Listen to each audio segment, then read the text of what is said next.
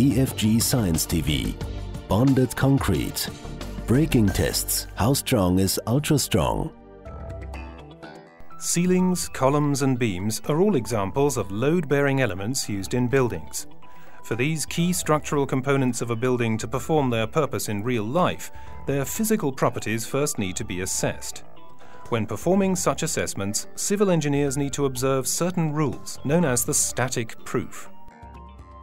Before a new building material, such as the new state-of-the-art UHPC, can be put to use, the researchers, such as those at the Institute of Structural Concrete in Aachen, need to develop the necessary basis of assessment.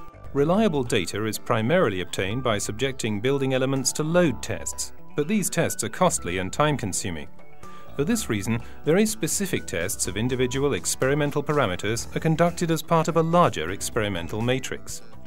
The findings from these tests can then be used in computational models, which allow other experimental parameters to be varied without the need to perform expensive real-life tests. These experimental parameters may be the position of holes in beams, for example, or the variation of the cross-section. When performing these experiments, it is necessary to make sure that the material fails as desired. If a beam is subjected to a load, this generally results in bending stress. This is easy to envisage even for the layman, as bending stress is often visible. It causes compressive stress at the top and tensile stress at the bottom of the beam.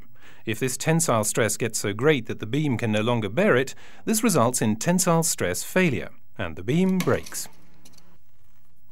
In reinforced concrete and pre-stressed concrete, bending stress, such as tensile stress, is usually borne by the steel reinforcement. These beams contain steel cables in the lower cord, also known as the tension cord. Shear force failure is a little harder to imagine. You wonder how long this shear force, this load here, which is exerted from the point where the force is applied and is transmitted to the bearing, will last for. The easiest way of envisaging the way the shear force is transmitted is using these shear force flow lines. The compressive forces are shown using the blue lines, which pass along the upper cord here and are then transmitted to the bearing, while the tensile stress is shown in red.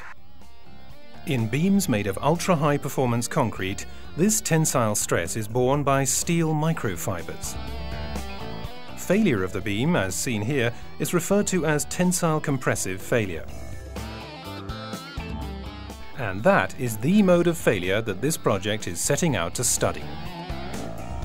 Will the experiments be a success? And will the beams actually display the failure pattern the researchers are hoping for? Visit DFG Science TV for more information. Awaken the researcher within you.